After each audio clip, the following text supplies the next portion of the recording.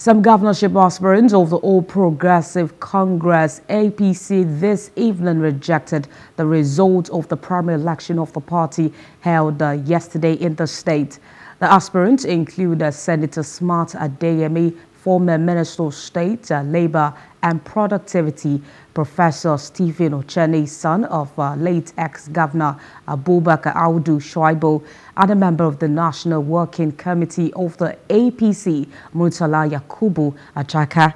Speaking on behalf of the aggrieved aspirants at a press conference in Abuja, Senator Adeyemi claimed that no election took place to have warranted the declaration of Usman Ododo as the governorship candidate of the APC for the state.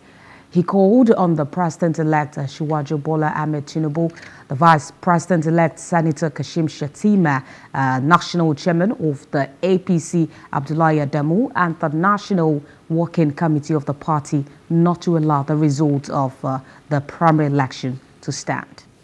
The National Secretary of APC and the Resident Electoral Commissioner in Kogi must be prepared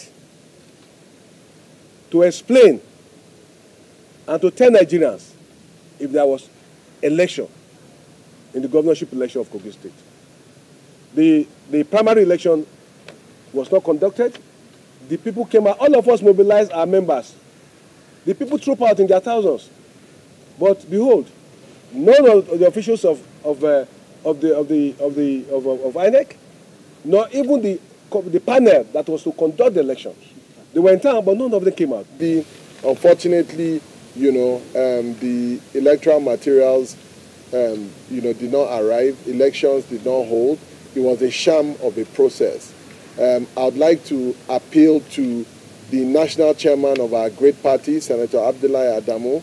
I would like to appeal to the National Working Committee to take a good look at, the problem that happened, the sham that happened on Friday, 14th of April. There was no election held, like I mentioned. It was a complete disgrace. That's not how a democratic system should function. When we talk of result or vote, in fact, there's no vote to be recorded. Not to talk of so person has this, the other guy has this. When there was no result, there was no election.